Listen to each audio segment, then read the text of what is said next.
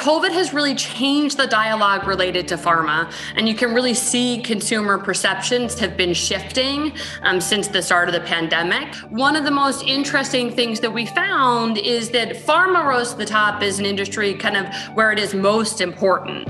And so we decided to take the opportunity this year to actually dive deeper into that and to do a pharma-specific brand authenticity index. We surveyed over 1,800 consumers. We asked about 19 different pharmaceutical brands and ultimately found 4 pillars that really are creating those connections. The first is brutally honest. The second is constantly consistent. The third is explicitly moral. And the last is unapologetically transparent.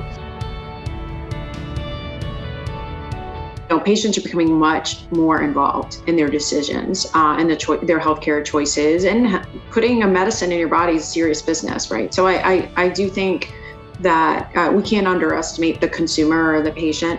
But my second point would be, why not be authentic, right? It kind of just feels right. I mean, a lot of things that you do in business kind of match up, I think, to supporting the 4 pillars you talked about. You hire people that feel passionate about this mission or vision, they unify, and then decisions and prioritization choices become a lot easier. If you do that also with the authentic brand, right? What we are as a brand, it's the key to good business results. Consumers want tools and not solutions, I would say, because they want to participate. They want to be in the whole journey with us together, with the doctor, with the whole healthcare environment. So therefore, in my opinion, brand authenticity in pharma becomes more and more important. The authentic story of a pharma company therefore has to be tangible, accessible, relatable, and very much personal. Emotion becomes the protagonist in the authentic story that we should be telling to consumers. And emotion stories which can consistently focus on transparency, on honesty, on integrity, they can produce powerful results for the brands. You definitely don't want patients or consumers to think you're inauthentic, because it's a huge distraction for you. And if they think a particular pharma company or pharma brand is inauthentic, that's going to be a real problem.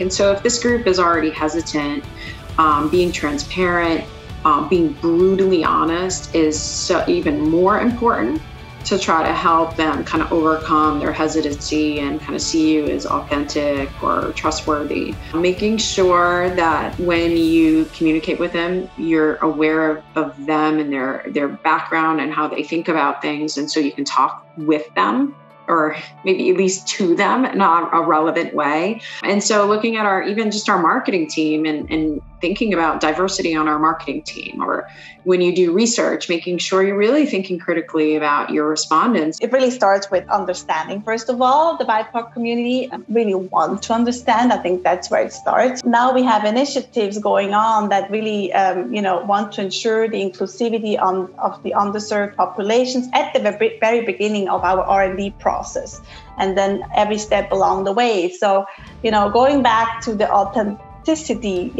we need to make sure that we continuously communicate exactly these types of activities and show them, what the outcome is, what's working well, what's not working well. One way I think we're pretty successful doing that we should continue to push on is patient support programs. I think a lot of them are, at least I can speak for my company, we put a lot of effort into those.